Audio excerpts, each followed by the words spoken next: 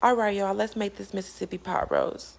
We're going to work smarter, not harder, and line our crock pot with the slow cooker liner. It's going to make your cleanup so much easier. Add a little beef broth, just enough to coat the bottom. It's going to give it a little extra kick of flavor. Add your chuck pot roast and 1 packet of all just gravy seasoning, and then 1 packet of ranch seasoning. Get those pepperoncinis ready. I love pepperoncinis. I'll add a whole jar, but you just need 6 to 8. Then after you add those pepperoncinis, then you're going to add some butter. I use a full stick, but you can use half and it'll still come out good.